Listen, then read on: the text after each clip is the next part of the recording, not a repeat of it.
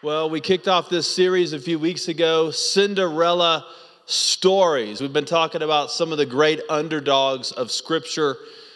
Last week, we talked about the spies in Canaan. We talked about a dead boy that was raised by Jesus. Today, I want to talk to you about Cinderella prayers. Cinderella prayers. How to talk to God when all of the chips are stacked against you. Maybe the doctor's given you a bad report. Maybe somebody's told you that you'll never achieve your dreams. Maybe you have some of your own inner struggles about your future and your confidence and the direction that God is leading you. Today, we all need some Cinderella prayers. And I want to turn our attention this morning to the 5th chapter of the book of James. We're going to look at an Old Testament passage and a New Testament passage, James chapter 5 in the New and 1 Kings 17 and 18 over in the Old. And we're going to talk about these Cinderella prayers. Now, we've been enjoying the NCAA tournament, haven't we? How many of us have been watching? How many of us filled out a bracket? Okay. Come on. Yes, a few people are excited. And some people have been filling out multiple brackets, right? Like 4 or 5 brackets. But nobody ever expected the St. Peter's Peacocks, the number 15 seeded St. Peter's Peacocks, to be in the Elite 8. For the first time in tournament history, a 15 seed has made the Elite 8. It's pretty amazing, isn't it? They are, come on, give it up. That is a Cinderella story. Some of my other favorite tournament Cinderellas were back in 2012, the Lehigh Mountain Hawks, number 15 seed, defeated Duke 75-70 a decade ago. And then University of Maryland, Baltimore County. Does that sound like a JUCO or what? UMBC. They were ranked number 16. They took down the number 1 Virginia Cavaliers in 2018. It was the very first time a 16 had ever beat a 1. And there's just something in us that just wants to pull for the underdog. I mean, there's just something so exciting about seeing the down and outers be victorious. And maybe in your own life you can kind of relate to that. Maybe you've got some adversity that's before you, or you got some odds that aren't looking in your favor. I want to remind you today that God has given us a great opportunity, and that is through prayer. In James chapter 5 verse 13, Scripture says, "Is anyone among you suffering? Let him pray." And so the emphasis of James chapter 5 is that when we are struggling, when we are down, when we are the 16th seed, God has given us a great weapon, a great opportunity, and that is prayer. And when the doctors say it's not good, we should pray. When there doesn't seem to be a way out, we should pray. When you tried everything else, keep praying. The greatest asset that we have is prayer, and it is oftentimes the most least utilized opportunity that we have. Now, God answers prayers in a lot of different ways. Sometimes God answers instantaneously. We're going to see that here in 1 Kings chapter 18 this morning. Sometimes God answers slowly. Sometimes God answers different than maybe what we originally anticipated. Sometimes God does all kinds of different things. But we know that God answers prayers. And I want to give you 5 things today to build your prayer life so that you can have a Cinderella story. Okay, these are Cinderella prayers. And Cinderella prayers are, number 1, filled with passion. Now notice James 5 is referencing Elijah the prophet.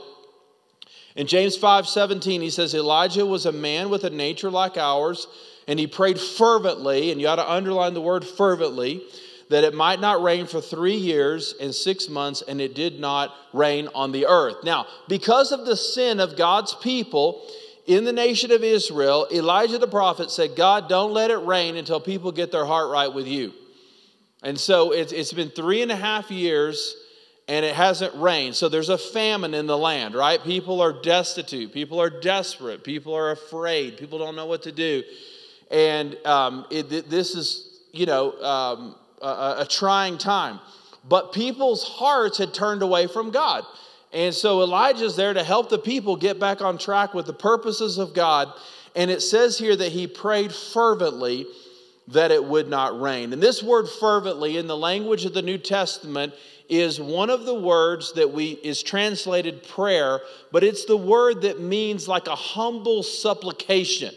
It means like total humility before God. There's other words that are translated prayer in the New Testament. This word means like a humble request, like somebody who is so dependent on God. And so this is the manner in which Elijah is talking to God. God, I am totally dependent on you. God, I absolutely need your intervention in this situation. And Elijah realizes if God doesn't intervene, that the people's hearts are not going to turn back to God. So he has a humble plea. This week I was driving around and I saw a guy that was asking for money on the side of the road at one of the major intersections in our city. And I was kind of looking at the guy because he didn't look like a normal person that would be in need. He looked like he had bathed that morning. He was clean shaven. He looked like, he looked like he had just finished a workout over at Orange Theory. Amen. And he looked like he had walked, and he had on nice clothes that were, freshly washed, and he was asking for money on the side of the road. And I just looked at that guy and just kind of, thought, well, I don't know if that guy looks that desperate, honestly. In fact, that guy looks better than most people that have a job, so I don't know. And then not too long after that, I saw a lady who looked absolutely destitute that was standing at another intersection. She looked like she hadn't bathed in a long time. She looked sad. She looked like she was in dire need. And I thought, you know what? I would so much rather help somebody who is really in need than somebody who was kind of faking it, so to speak. Amen? And I think that when James when this word describes the prayer of Elijah, it is talking about the latter. It's talking about a fervent prayer. It is talking about a humble plea. I absolutely need God's intervention in my life if this circumstance or this series is about to change in my life. It's a beseeching prayer. It's a humble prayer. James 5:15 says, and the prayer of faith will save the one who is sick. So to be filled with passion, there's got to be like a humility. Here we see in verse 17, but also I want you to see in James 5:15 that faith and prayer have to go together. If you really want to see God move in your circumstances, you have to believe as you pray. Now listen, we've all prayed prayers before that we voiced them to God, but we didn't really in our heart believe that God was going to show up. Amen? Like sometimes we just were kind of going through the religious ritual of this, or we just didn't want to feel bad. We wanted to check the box, right? I prayed about it. But let me ask you, do you really believe that God is going to answer your prayer? Do you believe God is going to move? Do you believe God is going to do something? Do you believe that God is going to shake some things up? The prayer of faith. Look at that in chapter 5, verse 15. And the prayer of faith will save the one who is sick, and the Lord will raise him up, and if he's committed any sins, he will be forgiven. And so we see prayer and faith have to go together. And I have found that my prayer life has been forged in the place of adversity, right? Like, if you don't ever go through anything, you will never learn to pray. Let's be honest about it. The times that you learn to pray is when the bottom falls out. Amen? So like if you're really struggling today, you're in the perfect place for God to take your faith to a new level. You're in the perfect situation for God to build your prayer life, to teach you to be dependent on Him, to do some things revolutionary in your life that probably would not happen if everything was smooth sailing and everything was easy and everything was going up and to the right and good and all that. God forges prayer in adversity. Deuteronomy 4:29 says, "From there you will search again for the Lord your God, and if you search for Him with all your heart and your soul, you will find Him." So there's a passionate plea. And I want you to see that today. Listen, the person that's going to really connect with God in those times of difficulties is a person that is passionately praying. It's somebody who's totally dependent on God. 1 Peter chapter 3 gives us a little insight into that, and I'll come back to that in just a minute. But I want you to see a second thing. Passionate prayer, Cinderella prayers are emboldened by righteousness. Okay? There's something about how we conduct our lives that directly relates to how we communicate with God. Okay? In other words, you can't live like the devil and expect God to do miraculous, supernatural things through your life. Okay? So here's Elijah. Okay? James 5:16. So keep on confessing your sins to one another and praying for one another so that you will be healed. And then I want you to see this right here. The prayer of a righteous person is powerful and effective. Okay, so listen, if you want to have a powerful prayer life, it starts with being a righteous person. Now, what is a righteous person? Okay, that can be kind of a scary word, like righteous, like, woo, I don't know if I qualify righteous, The Bible doesn't say that God answers the prayer of educated people. The Bible doesn't say that God answers the prayer of even sincere people. It doesn't say that he answers the prayer of the person who is seasoned or persuasive. Because some of us are really great at making arguments to God, right? Like, God, let me tell you why you need to do this. God answers the prayer of it's the righteous person, okay?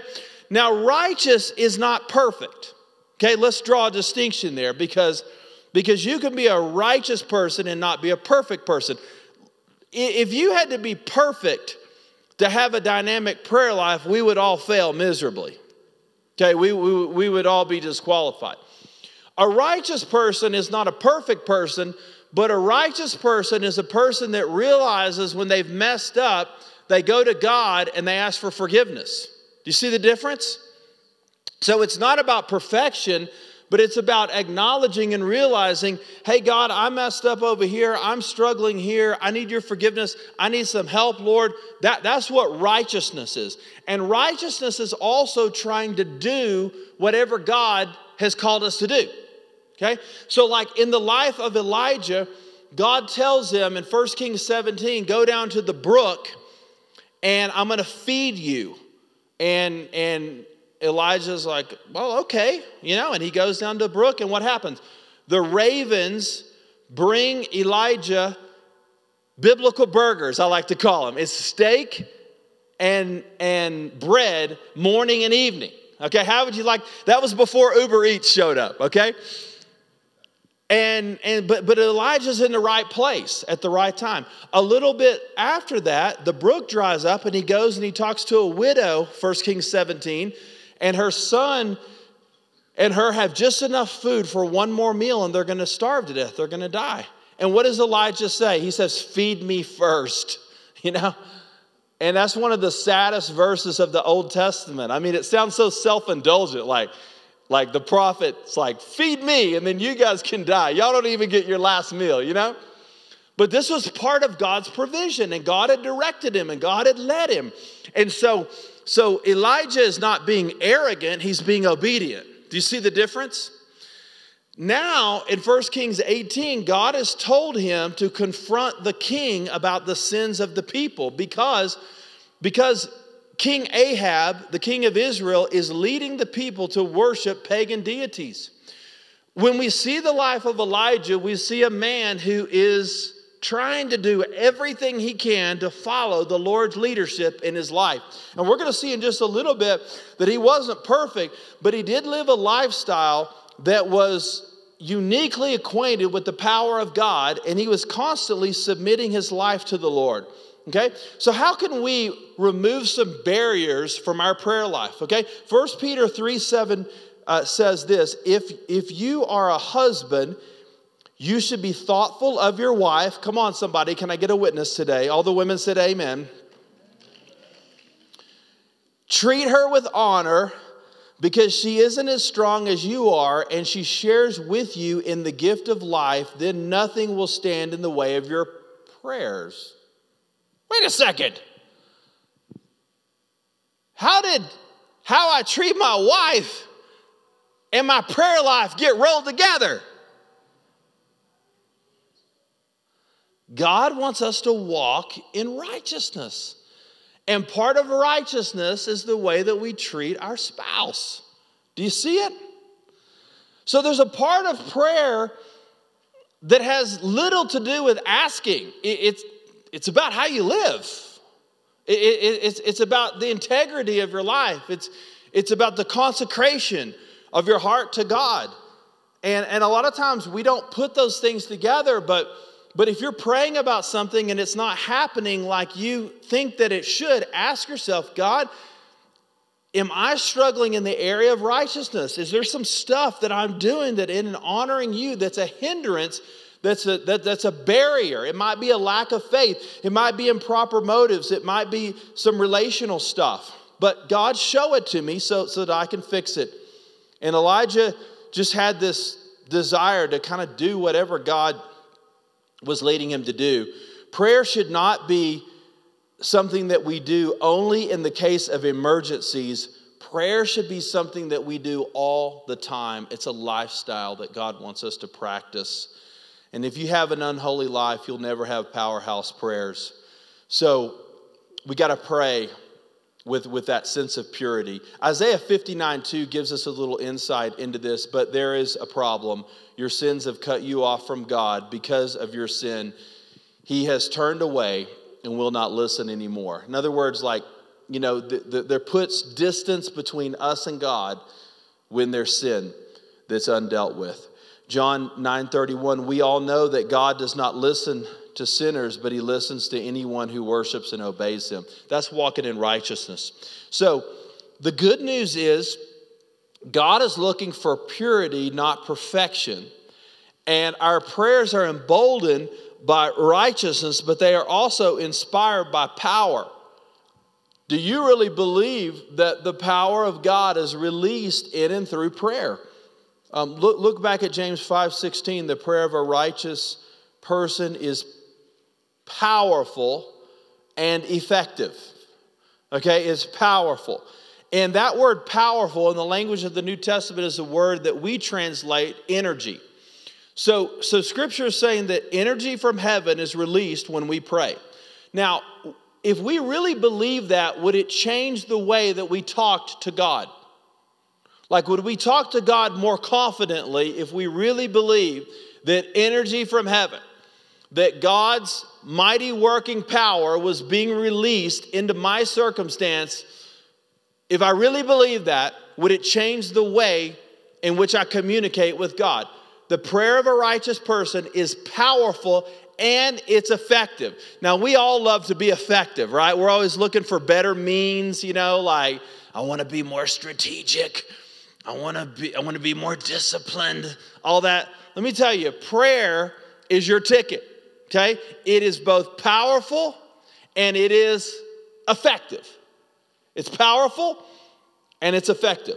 I want you to reach over and tell somebody beside you, my prayers are about to shake some things up, okay? Can you do that real quick? Just lean over and tell somebody, all right? My prayers are about to shake some. Doesn't that feel good? Yeah. Do you believe it today?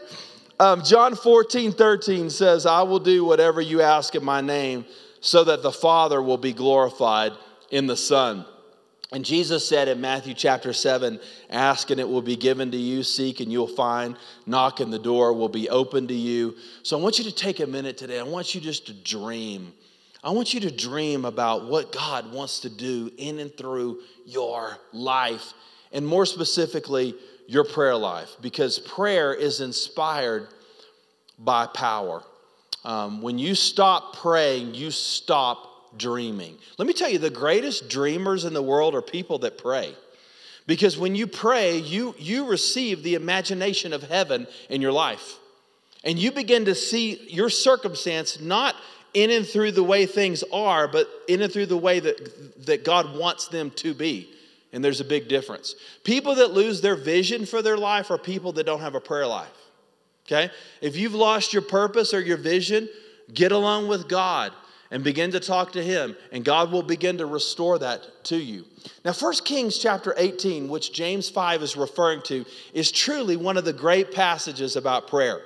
Elijah challenges the prophets of Baal and Ashereth, two pagan Canaanite deities, the male and the female gods of the Canaanites. They have 850 prophets, and Elijah challenges 850 prophets of these pagan deities, and he does it all by himself. You want to talk about underdog? You want to talk about Cinderella? Okay, listen, Elijah was not a 16 seed. He was like a 57th seed, okay? It's one man, one prophet. The other side has 850 prophets, but the difference is that Elijah has God on his side. You see, God is the one that begins to level the playing field, okay? This is not even close. But he says, listen, meet me up on Mount Carmel, which is a spiritual place in Israel where there's a lot of altars and people, go and worship all kinds of gods. And he's like, meet me up on the mountain and we're going to have a prayer duel, okay? And all the people of Israel go up to the mountain and they're going to watch this thing. And Elijah says, I'll tell you what, why don't you guys kill a bull, put him on an altar, and I want you to pray to your God. And if your God, and you got Baal or Asherah, so you actually got two gods, you got an advantage. Y'all cry out to your gods, and if fire falls from heaven and consumes the altar, you guys serve the true gods, and we'll all worship him. And the pagan prophets are like, yes. So from 9 o'clock till 12 o'clock, they're crying out to their gods. They're praying. They're like, Baal and Ashereth, come on, send the fire, baby. Let's do this thing. Let's show Elijah the prophet. And nothing's happening. And Elijah starts to talk trash. I mean, did you know? Listen, Elijah could talk trash with the best of the NBA basketball players. I mean, read 1 Kings 18. He's like, listen, maybe your God is using the bathroom. Maybe your God's on a trip. Maybe your God is busy, You're calling the Lord and you're calling on your Lord and he's on the other line. I mean, he's totally trashing them. So these false prophets, they bring greater intensity. They start to do little dance, a little jig. They start to cut themselves. And they go on for 3 more hours. Now it's like 3 o'clock in the afternoon. Elijah, meanwhile, is sipping a latte, sitting under an umbrella, soaking up some rays. He's got his feet propped up. He's like so dialed in. He knows that his God is going to answer. And he's just watching all of these pagan prophets make fools of themselves. And finally, he has enough. And he stands up and he's like, all right, get out of the way, guys. Let me just show you how this is done. And he has them pour a ton of water on top of the altar, okay? It's like Elijah's making the point that, like, my God is the true God. This is not trickery, okay? This is not sleight of hand. This is not David Copperfield kind of stuff. So they douse the altar with water, and then Elijah calls on the Lord, and a great fire from heaven comes down and consumes the offering. And everybody's like, oh, maybe Elijah's God is the true and the living God. Maybe he's the one. And God answers by fire. Listen, man, what would your prayer life look like if you believed that God was going to answer by fire? I mean, what would it look like if you really believed that God was going to intervene in your circumstance and your situation? What would that look like? And Elijah's a great tool of God that God uses to turn the hearts of the people back to the Lord and away from these pagan deities. I mean, it's beautiful. We have a great privilege to come before the God of heaven. And listen, I know that prayer can be intimidating. Sometimes people say to me, like, Pastor, I want to pray, but what do I say to God? What do I say to him? You know, Hebrews 4:16 says, let us therefore come boldly to the throne of grace that we may obtain mercy and find grace to help us in a time of need. You know what? When you have a time of need, talk to God about that. That's a great starting place, isn't it? Just start with your time of need. Listen, when you come to God, you're going to find mercy and grace. And the grace is going to cover all the mistakes that you've made, and the mercy of God is God's benevolence and his goodness in your life.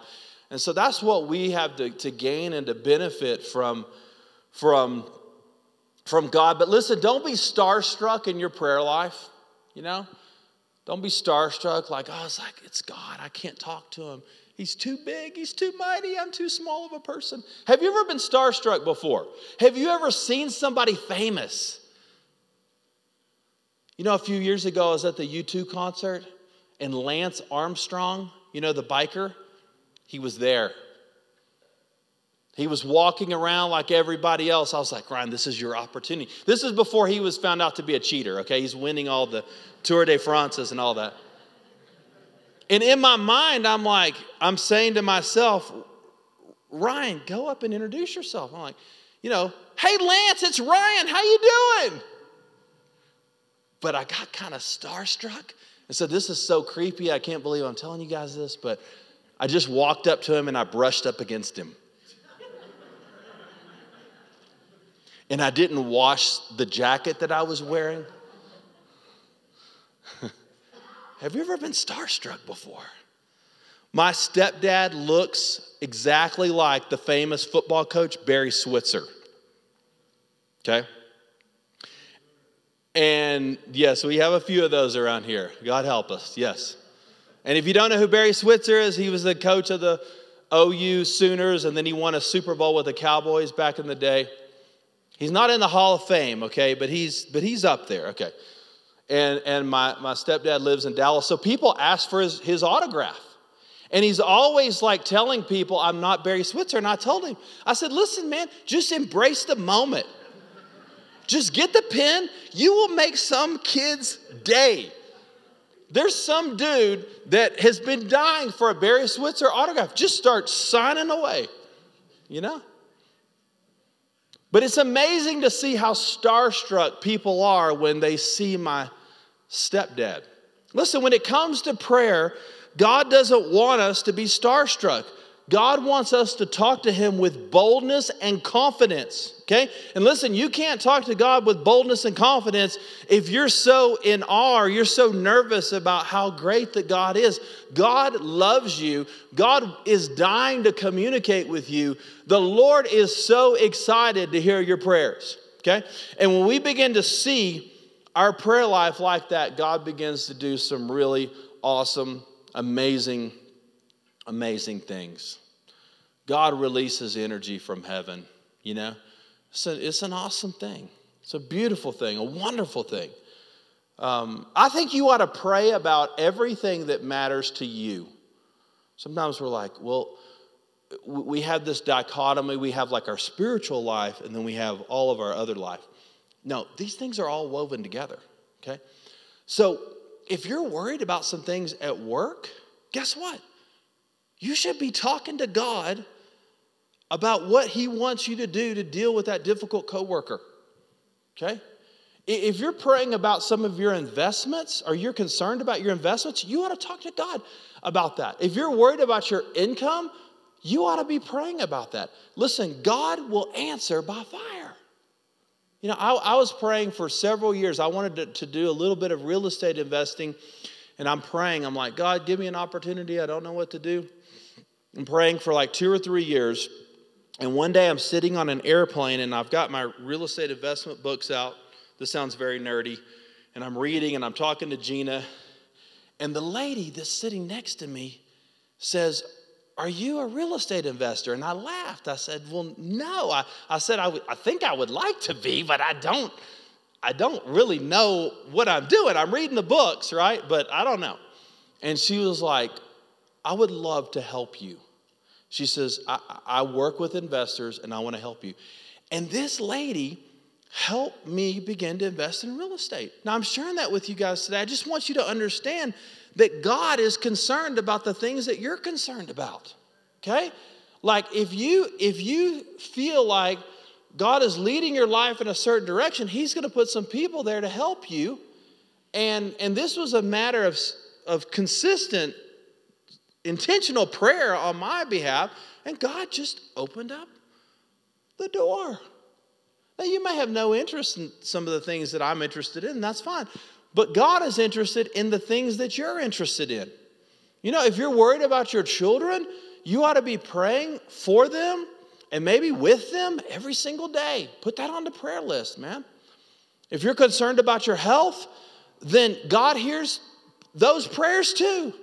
And so don't put God in a box and just say, well, you know, like prayer is something I do at church about spiritual matters, but prayer doesn't really intersect with my business or my family or my personal life or my whatever. Now, nothing could be further from the truth. Here's a final thing today. I want you to write this down. Cinderella prayers are cultivated by simplicity. This is the fourth thing, okay? Simplicity. Okay, look at this. Elijah was a man with a nature like ours, and he prayed fervently that it might not rain. Okay, notice there, underline the phrase, a man like us. Elijah was a normal dude. Here's what I want you to see. God answers the prayers of normal people. Okay? You don't have to be a missionary for God to answer your prayers. God answers the prayers of normal people. Elijah was a man like us. Now listen, I'm telling you, Elijah had some issues. Because if you keep reading into chapter 19, after the fire falls from heaven and the people turn to the Lord, the evil queen Jezebel sends a nasty letter to Elijah and says, listen, I'm going to kill you. And you would think, like, have you ever read the Bible before and you're like, oh, I know where this story's going?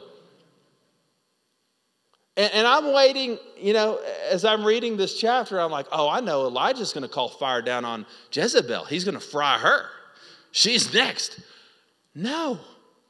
What does Elijah do? Elijah runs away, goes into a deep state of depression, and prays for God to take his life. Wait a second. You were the hero of Israel. You were the man. You threw down on all the 850 prophets of Baal and Ashereth, and now you have gone to hide. You know what? There's a little humanness in all of us, isn't there? Even this great man of God had doubt. He had uncertainty. He was depressed. He had just seen God do something amazing. And yet what happened? He was a man like us. Listen, prayer is cultivated by simplicity.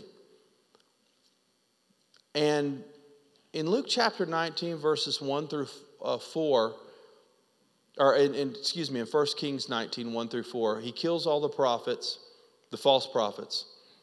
But then he's afraid of Queen Jezebel. Normal people can have extraordinary prayer lives. Okay? So Elijah struggled. I want you to see that. Elijah didn't always do what was big and bold and audacious. I think after chapter 17, where he gets fed by the ravens and takes the last meal from the widow, and then in chapter 18, when he calls down the fire from heaven, I think Elijah was like, okay, Lord, I'm done. No, my faith quota has been expired. And he's depressed and he's discouraged. Listen, you can be depressed and discouraged, and God can still do great things in and through your prayer life. He was a man like us. I love that Scripture reminds us of that, because sometimes we put people in the Bible on like the highest planes. You know, like we're like, well, I'm like a normal person, but then there's like Bible characters that go way up here. Elijah was a normal guy. He had those struggles. Here's a fifth thing today. We're running out of time. It's strengthened. Cinderella prayers are strengthened by persistence, okay? And it says there in James 5, 16 and 17, Elijah was a man just like us. He prayed earnestly, it would not rain, and it did not rain on the ground for 3 years and 6 months. And then he prayed again, and heaven sent rain, and the ground produced its crops. If you go to 1 Kings Elijah prays 7 times. Okay? And each time he prays, he sends the servant to go see if it's about to rain. He's on the side of the mountain there. And he prays the first time, and there's no sign of rain. Now again, it's been 3.5 years. So the people in Israel need some rain, don't they? The people have learned their lesson. They've turned to the Lord. Now it's time for the crops to grow. We need some water. And Elijah prays 7 times, and on the 7th time, the servant comes back and he sees, I see a small rain cloud, and a great monsoon comes and pours out massive amounts of rain there on the people of Israel. Elijah understood something. If you want God to do great things in your life, sometimes you have to pray consistently and repetitiously. Earlier in chapter 17 of 1 Kings, he prays 3 times for the widow's son to be raised. Okay, he prays 7 times for it to rain after it hasn't rained for 3.5 years. The best things in life are going to be the things that you pray over the most. Pray and don't give up. Pray and don't lose heart. Pray and don't get discouraged. James, the writer of the book that has his name, was called camel knees in the ancient church because he prayed all the time. He had big calluses on his knees all the time. And so when James is writing about Elijah, he's also speaking out of his own life experience, okay? This is a guy that really, really knew about the power of prayer.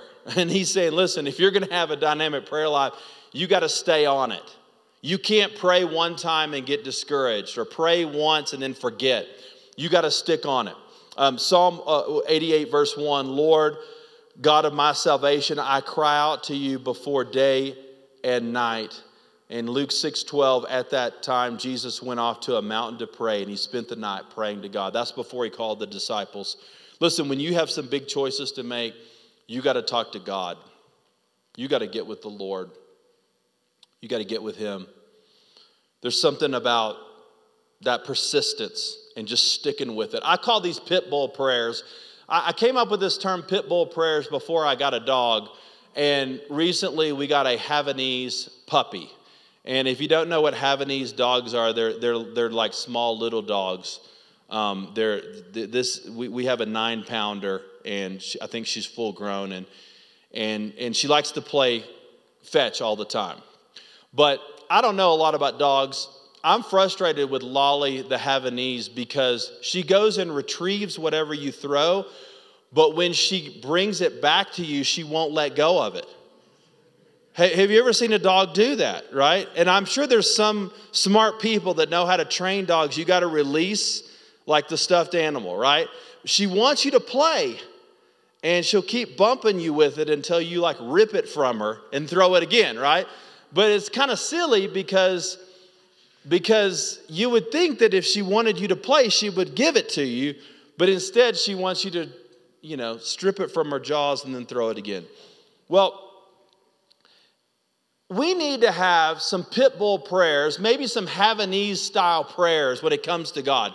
We need to lock onto some things and not let them go. And that may mean that you pray about some things for years. We prayed for almost a decade to have children. It felt like 7 decades, okay? Sometimes you have to get on something and you just have to stick with the stuff and keep talking to God every single day. And God's building your faith, and God's building your life, and God's doing great things. And you got to stick with it even when you're discouraged, and even when you don't feel like praying and talking to God. You just keep bringing it to him because you're praying those pit bull prayers and you're not going to let it go. And God's going to do some beautiful things in your life. Listen, you may feel like the Cinderella. You may be facing the 850 prophets of Baal. You may feel like a number 16 seed. But God has given you a great resource. It's the power of prayer. Let's use it. Let's wear it out. Let's do great things for God as we call on his holy name. Will you pray with me for a minute?